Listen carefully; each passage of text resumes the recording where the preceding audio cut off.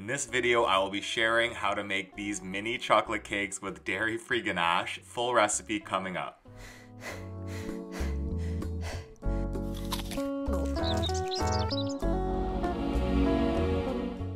Hey foodies, welcome back to my channel. I developed this recipe for mini chocolate cakes a couple weeks ago and shared it to social media, but I wanted to post a video for Valentine's Day. These are mini, gluten-free, grain-free, refined sugar-free, dairy-free chocolate cakes, and they're really delicious. Start out by preheating your oven to 350 degrees Fahrenheit or 175 Celsius, and you'll oil 2 standard ramekins. Just about 1/8 teaspoon of oil, and use a brush to get that into all the corners and cover the edges really well.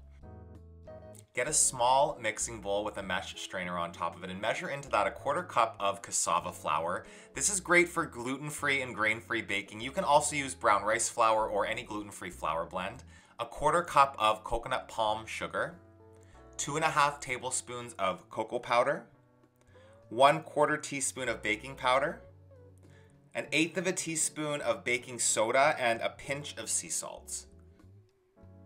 And then sift all the dry ingredients to get rid of any lumps. If you have some chunks at the end, use your fingers to press those through the strainer. And if there's a bit of the coconut palm sugar at the very end, just dump that in, it'll be fine.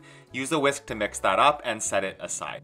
Get a slightly larger mixing bowl for the wet ingredients where we'll make the batter, and add in 1 egg yolk. I have not tried this fully plant-based. You can try replacing the egg yolk with a bit of a chia egg, but it will not be as moist. Add in 2 tablespoons of coconut oil, 2 tablespoons of avocado oil or any neutral oil, 1 tablespoon of warm coffee or water will also work, and 1/4 teaspoon of vanilla extract. And then just grab the whisk and mix all of that together until it is smooth. And add in half of the dry ingredients and whisk that again until there's no lumps and it comes together smooth. Add the rest and keep whisking until you get a cake batter. It comes together really easily. Divide the cake batter evenly between the 2 oiled ramekins from earlier. Just do this as best you can, eyeball it, it doesn't have to be exact.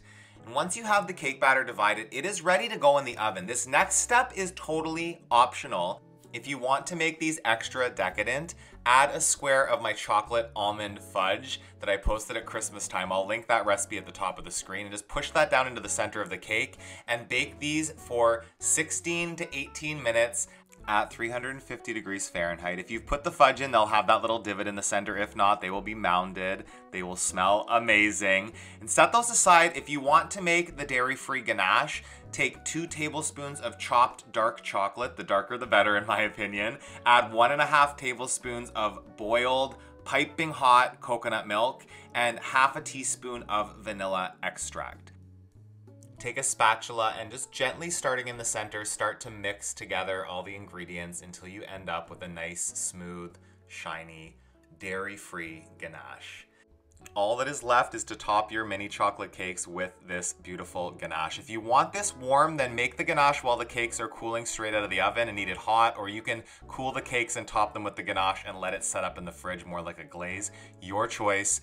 Please hit the thumbs up and let me know if you enjoyed this video. Let YouTube know you enjoyed the video. Comment below and let me know if you make the recipe, how it turns out. Subscribe to the channel. Keep moving your body, keep nourishing your body, and have an awesome rest of your day.